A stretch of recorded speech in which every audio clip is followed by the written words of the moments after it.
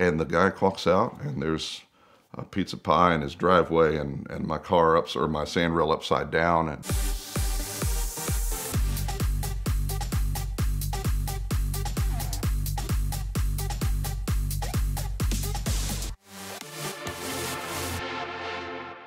breaking news, growing up, I was a pretty bad child.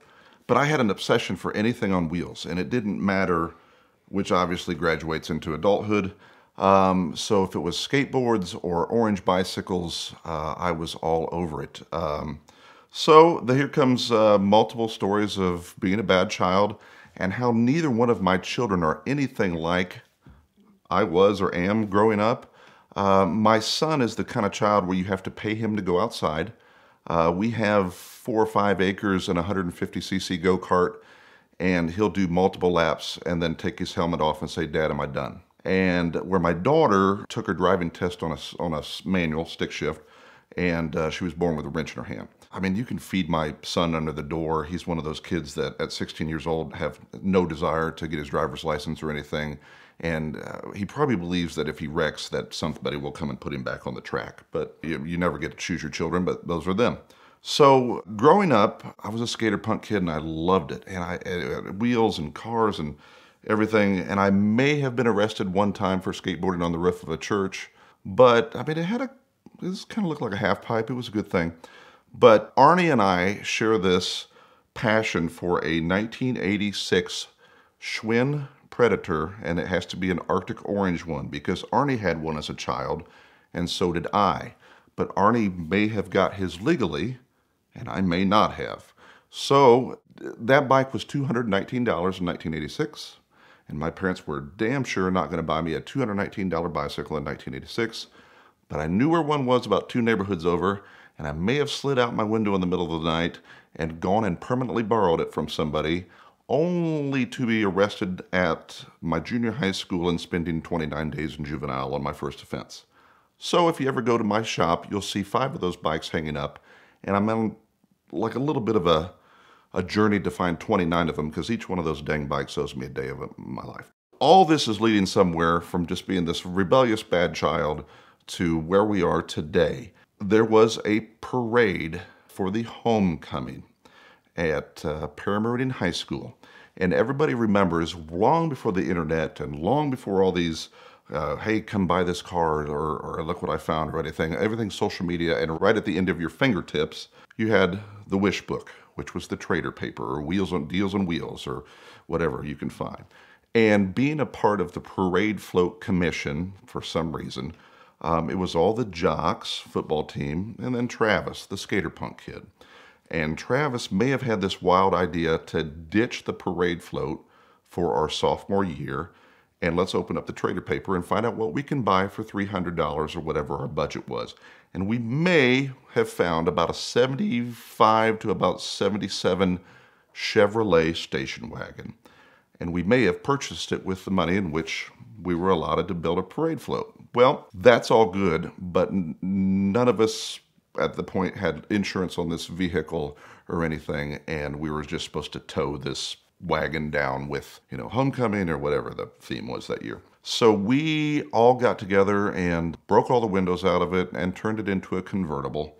And we go and line up with all the other parade floats, from the freshmen, then us, then the juniors, then the seniors. And you could have heard a pin drop when we pulled around the corner, because we're driving a vehicle without insurance to the starting line of the homecoming parade. It's all spray painted up with multiple colors and a ski rope off the back of it for the skater punk kid to be pulled down the parade procession. It kicks off. There goes the senior floats, and there goes the junior floats, and there goes the sophomore convertible station wagon, and then there goes the freshman. And of course, as we're going down the line, and one of us is driving it, and I'm being pulled by this thing with really awesome, cool skater hair, I promised back then.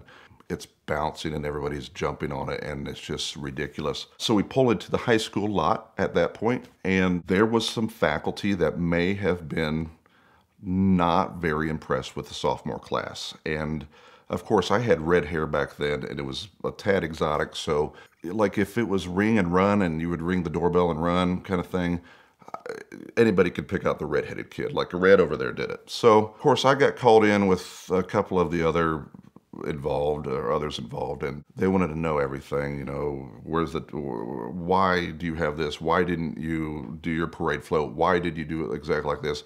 Who's got the keys to this thing? Where's the insurance on this thing? Do you realize blah, blah, blah, insert all the bad things that could have happened here. So we know we're all in trouble. And Travis is not having it because I may have told you I was a bad child. This is where we kind of prove it as becoming a bad adolescent.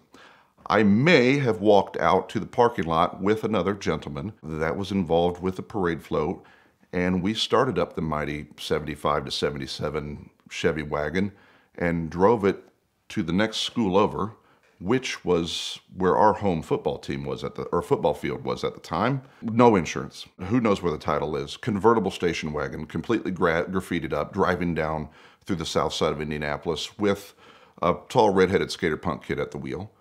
Nobody's going to notice this thing, especially when he turns onto the football field, parks it right at the 50-yard line, and then takes the keys and throws them as far as he could.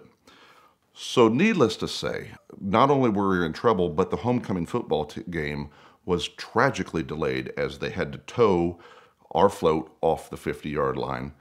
And then we all, of course, got in trouble and suspended or whatever else, but couldn't prove it. But they knew the parties involved, and the redheaded kid was one of them. That kind of led to a tad of a rebellious streak, maybe, as you might say, and reason why I'm friends with the fraternity of lunatics in which I associate myself with. But as you get out of adolescence into young adulthood, for some reason mine didn't stop, and I have no idea why I never learned my lesson. So parade float gets towed off, and we're all in trouble. The sophomore year turns into the junior year, and we're no longer allowed to produce a parade float because of what we did for our sophomore year. So we didn't care. I mean, we were like, it's a parade. It's homecoming parade. Who cares? And half the kids were going to go and do beer bongs anyhow or something, so it doesn't matter. But they were generous enough to let us to come back on our senior year and make a float again. Little did they know, we had like the one kid that was always good at drawing at school. Like he was substantially better than, I mean, I could draw you some quality stick figures, but he could draw. So we took two 4x8 sheets of plywood and put a hinge in between them and made it a large greeting card. And I can't remember what the theme was for that, but we basically had him paint Ziggy on the outside like a big Hallmark card, and we put it on our parade float, no decorations, and opened it up and had all the seniors sign the inside of it and just simply put, it's the thought that counts. And they were once again disappointed with our efforts for the homecoming parade. So all of this leads to young adulthood, and Travis decides to catch a job as a pizza delivery man. Boy, guy, whatever. You kind of graduate from the paper boy to the pizza man, which I don't ever get. So all of this becomes a career at Papa John's Pizza. And while at the high school, if you got suspended twice in Indiana, they took your driver's license away. And I may have been the kid that knew that I was up for my second suspension and just told the school where to go. And then I started this illustrious career of delivering pizzas. And pizzas may have been a smoke screen for something else I had going on, but gosh, I was making money back then as a bad child. So Rob Pitts really wants me to tell this story about pizza delivery. And I promised him that I would insert mugshots into this video, which I will. When I was growing up and delivering pizzas, I may have been delivering pizzas on a suspended license because I may have been expelled from high school or suspended from high school, or I never got that taken care of at the time. And I just kept on driving because if your horse dies, you just get yourself a new horse at this point. So I'm driving around, and I was a humongous fan of Volkswagens and air-cooled and water-cooled, and my daughter inherited that from me, and my son could give a hike about any of that crap. I had a sandrail, tube frame dune buggy, and I had a Baja Bug. And it's a nice day out, so Travis is going to drive the sandrail with the little placard thing on the roof and go deliver pizzas for all of Greenwood, Indiana. And there was a neighborhood in Old Town Greenwood, and I come whipping through there hot with a shotgun pipe and a sandrail, and for some reason, someone had kind of taken one of the manhole covers off. And I kind of dodged it quickly, and decided to roll my sandrail into somebody's front yard with pizzas and 2 liters and the whole world going everywhere. And the guy clocks out, and there's a pizza pie in his driveway, and my my sandrail upside down. And I'm looking at him, and he goes, "You want to roll this back over?" I said, "Partner, let's go." So we rolled it back over. It hits again. I delivered the 2 liters to the house, but came back and said, "Hey, your pizzas are destroyed, blah, blah, blah." But that becomes a police report for someone rolling their vehicle in this guy's yard, and I was driving while suspended at the time. So I decided to drive back and may have gone to jail for driving while suspended, but it was an infraction, but it was a multiple infraction, so that was time for me to go to jail. So that was one time, and we will insert a mugshot of myself looking awesome in a Papa John's uniform, please notice. So they took that chariot away, that horse. So it's time to get ourselves a new horse. But I still had the Baja bug, so I went delivering pizzas. And the same arresting officer may have seen me, allegedly, driving down Main Street, Greenwood, in my Baja bug with the same loud tailpipe out there, water or air-cooled Volkswagen, Papa John's thing on the roof, delivering pizzas. And he knew that just 6 days prior, my driver's license was suspended. I just went back to work and pulled me over and arrested me again for driving while suspended and being a bad kid. So we will insert another mugshot photo here. Please notice that the day is just 6 days apart. And I'm also wearing a Papa John's uniform in that one too. So as I got older and I was like, man, this life of crime just doesn't pay, and it's not really my cup of tea. And a lot of the people that knew me in high school and then know me now, like, you're the kid that like didn't somebody call in a bomb threat so we could all get out of school? And I'm like, it wasn't me, but I may have known the right people that did that. And so, I mean, it was, gosh, crappy decisions. So as we get back into adulthood, I was a club disc jockey for 26 years, but the last 9 years or 11 years of my career, I took a job at a casino, and you cannot have a record as you're going in for this position at a casino, even though I know I had been arrested multiple times for driving while suspended as a child, and I had to go back like through all the court and all the jurisdictions and sit there and they would look down and they would go, "Oh, Travis Bell is here after 3.5 years of not paying this ticket," and give you this big long tongue lashing, and you're just gonna have to pay the fine, and it's just like, get with it, let's go. So I had to disclose for my Indiana Gaming Commission license or a badge to work in a casino, even though I never touched money. I was just an entertainer, that I had been arrested for driving while suspended, and I had really cool hair back then, and it looked really awesome, but they were not impressed with my previous criminal activity and being a bad kid. So I had to go back in front of the judge and let him know that, and hire my attorney and let him know that I needed that off my record. Even though it wasn't this humongously ridiculous offense, it's still an arrest, and the Indiana Gaming Commission was not going to have it. The judge looks down, my case gets called, and he looks, and it's just ancient, old cause number, like super old cause number. And then he's like, "Bell." And I'm like, "Your Honor." And so I'm walking up there, minding my own business. And then this is one of those days where the whole courthouse is packed. And, I'm basically wasting his time because all I was is driving while suspended and this old kid that needs to get all this crap off his record.